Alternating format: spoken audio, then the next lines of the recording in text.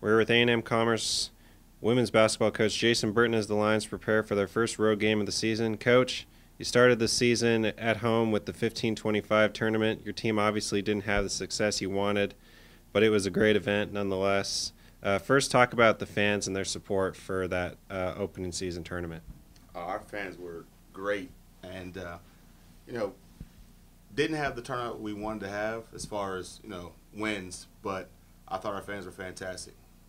And the band added to that when the band came on Monday. So just to be at home to open our season up and to have the environment that we had, I know that we're going to have a lot of success at home this year. But it was good basketball. The Pueblo game, we jumped out early, got up 24-4, but we didn't respond well to the zone, and so just didn't shoot the ball well. I thought our zone offense was fine. I got the ball to places we wanted to get it, but the ball didn't go in the hole, and so there's going to be nights like that. But we had two games where we got zoned heavily, and the thing is now we got a lot of film to watch and break down and get better at that. But as far as our play and the atmosphere, I think the atmosphere that was created by our fans allowed us to really jump out on Pueblo, and it allowed us to really for the most part do the same thing whereas Lubbock Christian is the ball didn't fall like we wanted to. So we'll bounce back and get a chance to get on the road this week and go down to Austin and play St. Ed. So I look for a different outcome down there, and I know the team was looking forward to it. Yeah, and now you started 1-2 against some really tough opponents with who will be very good moving forward. Your team got some very good looks from the floor, just couldn't knock them down. Is there anything that you liked from your team, first of all, and then what are you going to need to improve on down in your next game?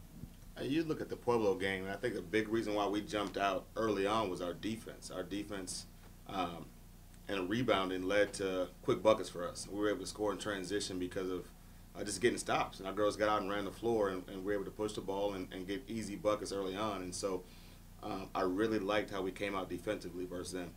And that's what we have to get back to doing. I think when we guard better, our defense creates a lot of offense for us. And so I don't think we guarded as well versus Lubbock Christian as we needed to beat that team. And that's a team that won a national championship 2 years ago. And Coach Gomez did a great job over there, and he had his girls ready to play. And so the good thing, again, we got a chance to watch that game yesterday and really take time to break it down and see the good and the bad and things that we can clean up. And it's early in the year. We wanted to be tested early, and we were. And unfortunately, we didn't beat Pueblo. Pueblo was a game we probably should have won, and we let that one go. So instead of being 2-1, we're 1-2 right now. But again, played really good teams, and that'll prepare us for the Lone Star Conference. And now you got another good team on the schedule next in St. Ed's. They won the Heartland last year, won the Heartland tournament, and they're going to be good again this year. Just talk about what you're going to need to do to beat them on Saturday. Well, they're 2-1 right now, but they're shooting the ball like us. I think we're both shooting like 29% right now. And if you look at our stats for the year right now, they're both very similar. And I don't think either one of us have really gotten off to the year that we want to as far as just play of our team.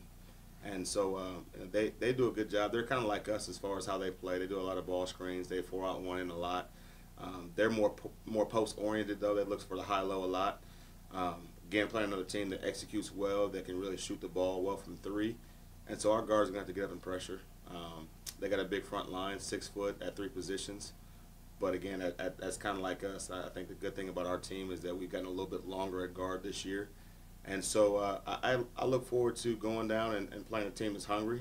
They know how to win, being that they won the Heartland last year. They're actually having their ring ceremony before our game. So that's a little fuel for us, I think. And anytime you see somebody getting rings, you're kind of motivated to go out and win that game. And so it's a team that we played closely the last 3 years and ended up winning those 3 games. But it's always been a battle, especially when we go down to Austin and play down there. It's always been a tough game, so we're going to have to come back and be ready to play them. But I think our team is ready to respond to the last 2 losses that we've had, and they'll come out and play well this weekend.